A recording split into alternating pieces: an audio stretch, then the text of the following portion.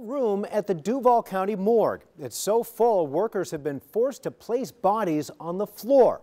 Tonight, we're investigating what's fueling this problem and what workers hope will help. Bethany Anderson joins us now. Heroin overdose is a problem that is growing in our area each day. Friends, sisters, parents passing away. Even somebody I knew a few months ago died from a fentanyl-related overdose. And it's those deaths that are contributing to the morgue here in Jacksonville being at max capacity almost every single day. This hallway actually leads to the morgue itself. Working at a medical examiner's office is no easy task. Just ask Tim Crutchfield.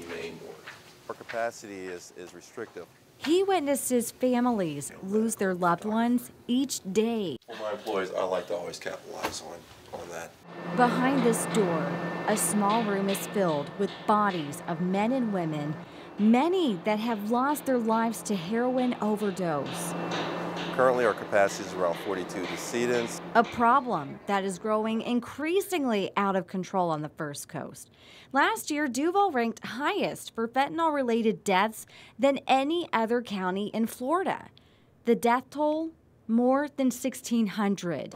That's putting this morgue at max capacity almost daily. And based on our current caseload, the number of people that are moving into the area or the 5 counties that we support, as well as the opioid epidemic and so forth. Tim says relief is on the way. Will be on this side right here. Cooler will arrive on or about April 9th of this year.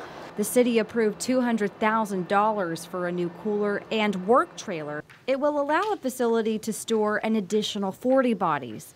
The current building only holds 42. Most definitely it's going to increase morale because we have a little bit more maneuver room and space. But most importantly, we're able to better serve the population. Over the next 5 years, the facility is looking for around $50 million to build a new facility to house patients. In the meantime, they hope that addiction to opioids and heroin goes down. Reporting in the newsroom, Bethany Anderson, First Coast News, on your side.